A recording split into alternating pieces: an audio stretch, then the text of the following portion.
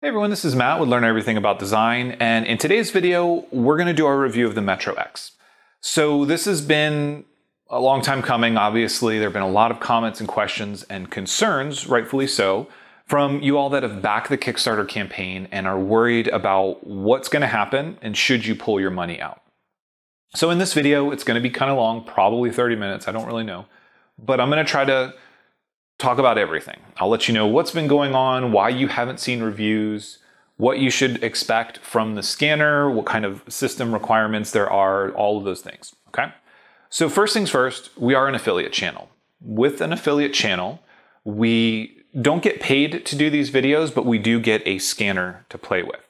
In most cases, when we do affiliate videos, we keep the scanner. That's the case with Revopoint. They send us a scanner to have, and then that's sort of fulfilling our requirements of providing content. Most of the time, that process really only takes about 4 or 5 hours of using a scanner to get a good idea of how it works on different types of objects, different surfaces, and so on. And then we can make a video. With the MetroX, I've been using this thing pretty much daily since I got it. And with that, we did our initial unboxing video, which you all saw, and we expected to do the review video in just a couple of days, to have it out within a week.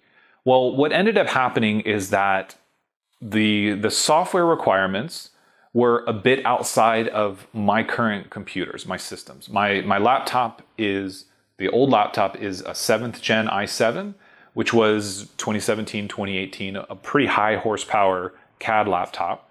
My desktop is just a couple years old at this point, but it's a 10th gen i7. And the base requirements were 13th gen i7 with the ideal being an i9 processor. So with that said, my initial testing I thought was related to some system issues. So I ordered a brand new laptop. It's a 13th gen i7 laptop with an RTX 3500 graphics card. And basically, dove in. That's $3,500, $4,000 for the base level system. So I got that in, I started doing some testing so that I could do the review video, and I still had some problems with the way everything was working. Now, this channel is not a beta tester for Revopoint, but we began providing feedback, like, this is what I'm seeing, this is what's working, this is what's not working. So a day or two goes by, a new beta version of Revoscan is sent out, continue to play around with it, and provide feedback. So in that entire time, there were hopes of being able to do those review videos quickly. But again, there were just little things that kept popping up that were going to show the scanner in a very negative light, even though, it's still beta software. It's still not public release. And that's something that we need to understand. Revopoint has been putting a lot of effort into their Revoscan software. I'll put a link in the description to a recent video that they talk about all of the updates. But things like adding the smoothing brush are there. They've reduced the point fusion value on some scanners. So like the Mini 2, the MetroX, you can fuse points up to 0.05 millimeters. Other scanners like the Pop series, it's 0.1 millimeters. But basically these things let you preserve more detail. They've improved performance, they've added things like global marker tracking and IR optical zoom to a lot of the scanners. And all of these things are sort of in public versions of the software. But a lot of the stuff that's going on with the MetroX, because it's not just a structured light scanner, it's a laser scanner, requires a little bit more development.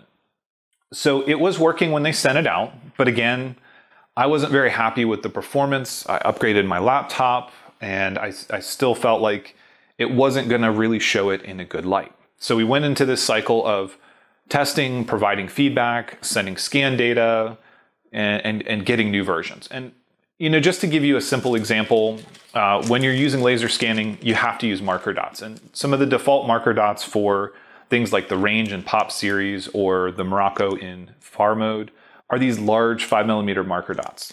Using the small marker dots is really more beneficial when laser scanning because oftentimes you're trying to pick up smaller details. Well, the marker algorithm that's built into Revoscan still assumed that the marker dots were all the larger ones. So when you put them on smaller objects in areas close to corners, what you ended up seeing is those corners would get destroyed by the algorithm. So obviously this is a problem. It doesn't really show it in a good light. And these are things that they're working on. In addition to that, the smoothing brush was pretty aggressive in some areas around corners. And so, these are all things that are getting worked on and updated. The most recent version of the beta software that I'm using has addressed pretty much all of my concerns and questions that I've been passing back to Revopoint, but it's still in development. So that's something to keep in mind as a Kickstarter backer. You have to look at the history of how Revopoint has done Kickstarter campaigns, how quickly they've been updating their software, and use that in making your decision on whether or not you feel confident that this is going to be where you expect it to be when it comes time to ship them out. Now, what Revopoint has told me is that they are, 100% backing and behind the efforts on this scanner. They have assured me that when these things ship out in, I think, December, that the software will be 100% ready. But keep in mind that my sort of review of this is still very much using beta software. So there are going to be little bugs, there are going to be things that need to be improved. But as I mentioned, Revoscan has been updated quite a bit this year. And some of those things I mentioned, like frame rate increases, the fusion settings dropping, there are tons of graphics and performance settings that they've changed. The scan alignment has gotten improvements as well. You have the ability to stop and cancel processes that are going. So if you decided to fuse your scan at 0.05 millimeters and it's taking a long time, you can hit the cancel button and then you can redo it at 0.1 or 0.2 or whatever. So they are working actively on that, not just for the MetroX, but for all scanners. But it is very much beta at this point, so just keep that in mind. The system requirements are another big thing that people really should consider here. So as I mentioned, this laptop, at least for me, was $3,500 from Dell directly. And that's not to say that you can't get these systems cheaper. When I looked, there were some other places that had them for around $2,000. I think B&H Photo was one of them. But I just, in the timeline that I had to get, to get something set up, I just couldn't wait for some of those other suppliers. There are also some system settings for things like macOS, but I don't really know those off the top of my head. So if you are on the Mac operating system, if you are using those computers, then definitely check in to see what the specs are for your system and whether or not it meets these requirements. I did testing on my older 7th gen i7 and my 10th gen i7 desktop. Both have plenty of RAM. The processor speed is fine. The graphics cards are good graphics cards for CAD applications. And in full field mode and turntable mode, they were fine. They were a little bit slower than this system, but they still captured. When I say slower, I'm talking about, 5 to 8 frames per second slower, but it was still working. On laser mode, absolutely not. They kind of choked when they were doing the global marker tracking, just capturing the markers. It just wasn't able to do it. The laser scanning, when I tried it on the older laptop, which I think is 2017, 2018, somewhere around there, it was trying to capture it 2 or 3 frames a second. It just was not working. So the architecture of the newer i7 chip and the i9, which is their suggested chip, is different enough that the older systems just really aren't going to work very well for laser scanning. So that is a big consideration that you need to understand. And oftentimes we get in this sort of mindset like, oh, I've got a good gaming computer, I've got a good so-and-so, and it'll work. But at least from my initial testing until they do a little bit more optimization, it struggled on those older systems. So their minimum spec of a 13th gen i7 is probably where you should be looking if you are serious about using the laser scanning modes on this, or you're gonna have to gamble and hope that the optimization of the software gets a bit better.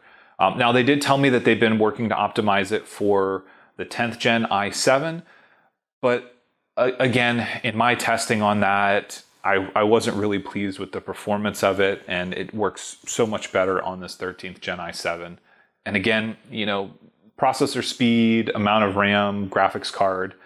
This one has an RTX 3500. My desktop has an RTX 4000. So it's not like they're wildly different. It's just the older architecture of the chip itself. So keep that in mind. That is a cost associated with being able to run this.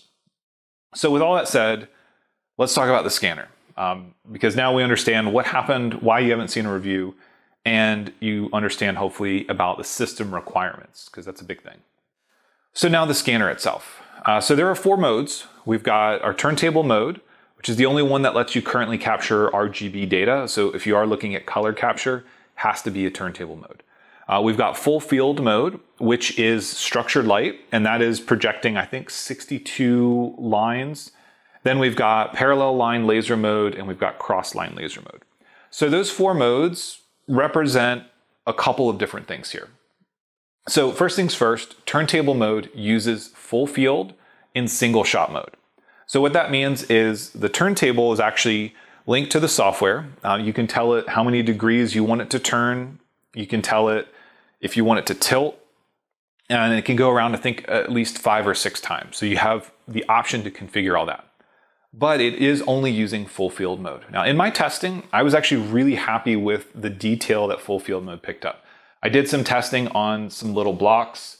So, I've got this little block here, which has some text on it, and I've got specific sizes that I measured, and it was accurate out to 3 decimal places. So I think it was 0.002 inches off when I measured it with calipers versus measuring the scan itself. So I was really happy with the precision and the accuracy of full field mode, at least in turntable mode.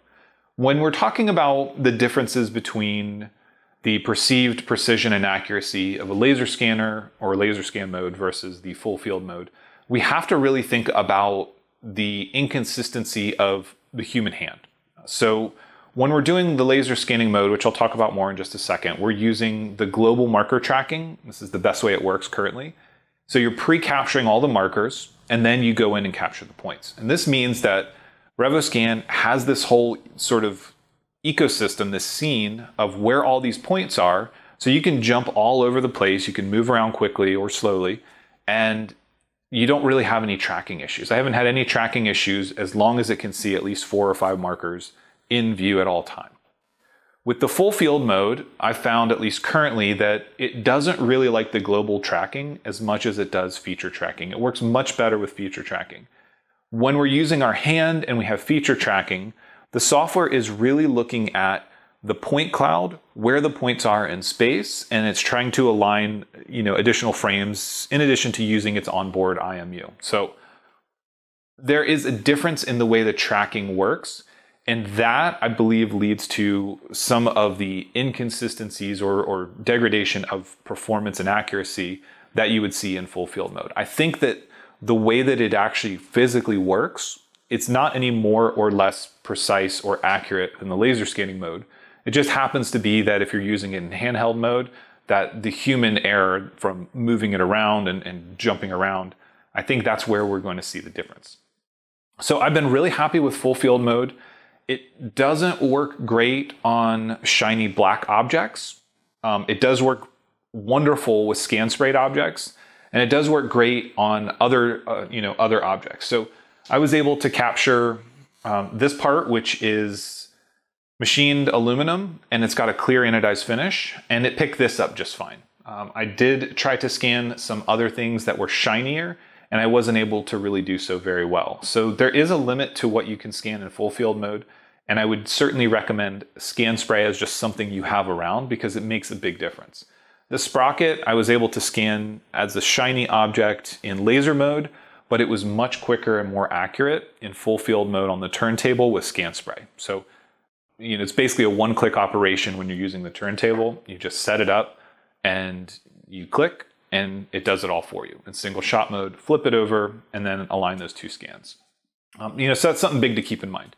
When we think about performance, we also need to think about the fact that when we're using a structured light scanner, what we're doing is we're actually projecting out and then we're bringing all the data in that area back in through the depth cameras. So full field mode is capturing millions of points every second.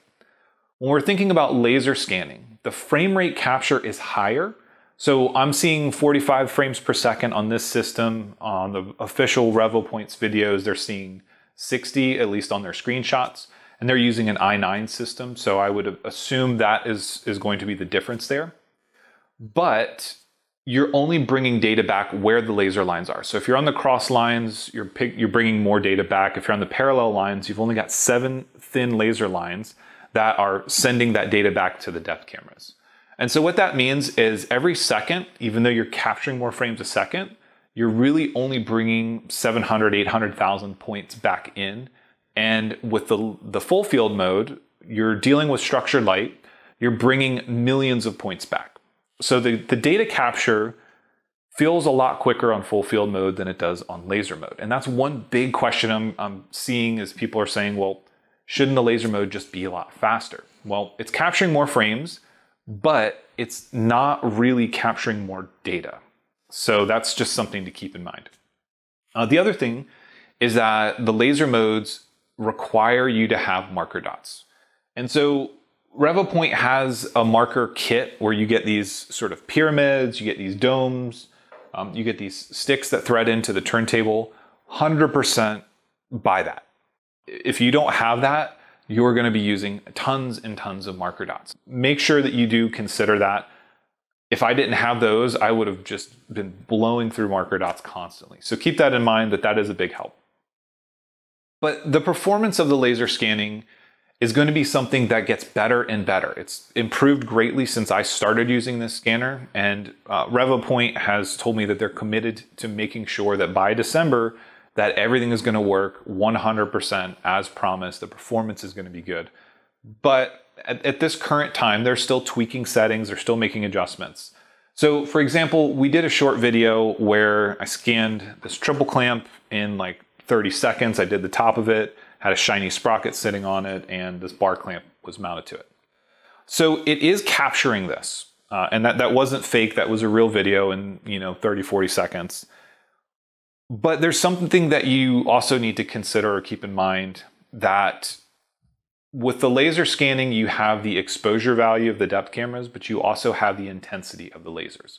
And the intensity of the lasers, in addition to the exposure of the depth cameras, can very easily introduce noise above your shiny parts. And again, this is something that Revopoint is actively tweaking and working on. And each time that they send me an updated version of Revoscan, it does improve. All right, so we're doing a quick jump. Obviously, change of clothes, it's the next day. We recorded our review video yesterday, sent it to Revopoint, had them review it, and they said, well, what you said about scanning black shiny objects isn't strictly true, because here's a new version of Revoscan for you. So this morning, well, about noon today, I got a new version of Revoscan, so we're trying to sort of shoehorn this into the original video. But essentially what happened is they're making improvements and adjustments to the software, specifically around capturing shiny objects and black objects. Now, I think it's important to note that this black anodized triple clamp and the bottom one that I have here, these are kind of worst case scenarios, and simply because the black objects, at least in terms of the scanning modes, are things that are going to be absorbing the light, the laser lines and the full field mode and so on. So we're talking about things like this gas cap, which are more of like a flat black. Those are things that it scans perfectly fine right now, whether it's in full field mode or if it's in laser mode, it's able to scan those. You put it in that sort of black object mode and it will adjust some of the algorithm, I think, and it adjusts your exposure values and the laser brightness values. For shiny objects, which we've done a few shiny objects, we are able to capture that. And the shiny black object, again, is kind of like the worst case. And that's simply just based on the fact that the way that the black color behaves in relation to the full field, the sort of structured light projector, and the lasers, in addition to the shininess of it, makes it have a lot of noise in this scan. And what I mean by noise is, if we think about how this works, we are projecting either that structured light or we're projecting these laser lines, and the depth cameras are reading that data and pulling or building those points in 3D based on that data. Now with full field, what we're doing is we're projecting out and we're taking all that information back in per frame. With the lasers, we're only bringing it back where the laser lines are. So it does take more time when we're scanning objects with laser line, and it's important to note that the laser intensity as well as the depth camera exposure has an impact, that has implications on the data that's coming back. So what you're going to find out is that with shiny objects, especially black shiny objects, that you end up getting these points sort of floating around in space around your object. In most cases, the isolation detection and overlap detection clear all that stuff out without you really having to do anything. But for me, if I'm trying to get an accurate scan, then I typically would go with a scan spray. So this triple clamp is a great example. If I really wanted good clean data off of this, I would put scan spray on it. Really all I'm doing is I'm using it to test what works and what doesn't work on this thing. So that's just something that you have to keep in mind. The scanner will scan shiny objects, it will scan black objects just fine, it will scan shiny black objects, but you have to think about, one, the amount of time that it takes for you to do that, two, the accuracy of the data that you're getting back, because the accuracy of a shiny black object versus something that has scan spray on it is likely going to be different, just simply based on the noise. It has to have some sort of impact on the accuracy of that data. So just keep all those factors in mind. And as I mentioned, as we sort of alluded to at the beginning of this video, Revoscan is updating very rapidly. So we're working on beta versions of the software. Today we got that new version just an hour or so ago, and a new version on Friday, and a new version on Wednesday last week, and a new version on Monday last week. So they are rapidly making improvements, and I do think that that's something that we should keep in mind when we're trying to decide whether or not we want to back this. So let's hop back to the original video. All right, so we're not quite hopping back to the original video just yet. So today is Wednesday, which is the day this video should go live. Again, a new version of Revoscan was released that should address some of the things I was just talking about with noise and reflection. So there are a couple things that I want to add into this video, but obviously every time there's an update, we can't pause because the clock is ticking on the Kickstarter campaign. This is already, this has been going on several days. My original review was filmed, last Thursday, and there were some technical issues there on my end, but we can't delay it anymore. So we're going to have to put this video out.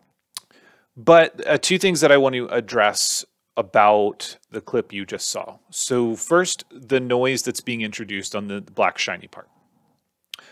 Part of that is my fault. And what I mean by that is I'm using the magic mat as sort of a way to have a base that has marker dots on it. And in talking with Revopoint, their R&D, their technical side said, don't use a magic mat. That's why it doesn't come in the kit for the MetroX. It comes in the kit for things like the Mini.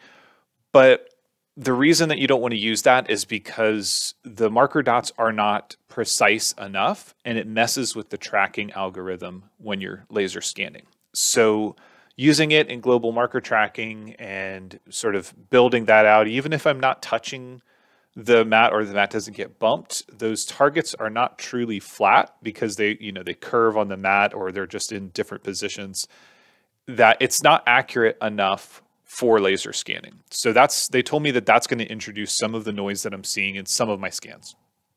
The second thing is, again, today, Wednesday, there is another version of Revoscan. So there was a version yesterday, which again, we delayed the video and talked about some of the updates about black shiny objects and how it's capturing it better. And they're really working hard and trying to address this. I don't know if I'm the only one that's had this problem or if some of the beta testers are having issues. I have seen sample scans from other testers that have been perfectly fine. I think a lot of them are more of the sort of flat black plastic type parts and not shiny anodized parts, but Revopoint has been sending me images of things that they're scanning and asking how close it is to the thing that I'm scanning and seeing the problem. So they're actively working on this. There is a new version of the beta Revoscan that they're going to send out today, and they asked if I would wait to finish this video until then, and I just can't. The time involved in testing these and then re-recording another clip and doing all that.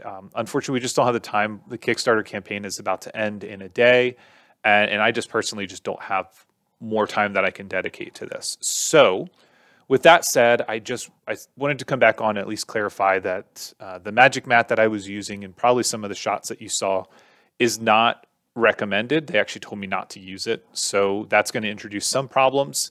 And second is there's another version of Revoscan that they're working on actively trying to address some of this noise. Now, I will say that the scan on the screen, if we look at the raw data, we can see all the noise in this raw data above the part. Again, some of that is coming from the magic mat. This is not a shiny black part. So I believe that the magic mat is contributing a lot to this.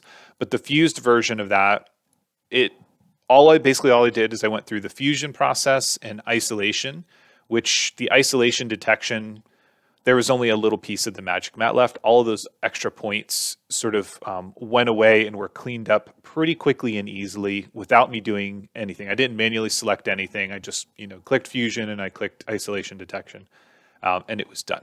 So they are actively working on that. We just can't wait a couple hours to get a new version of the software and test it, and then film another clip for you and patch it into this video.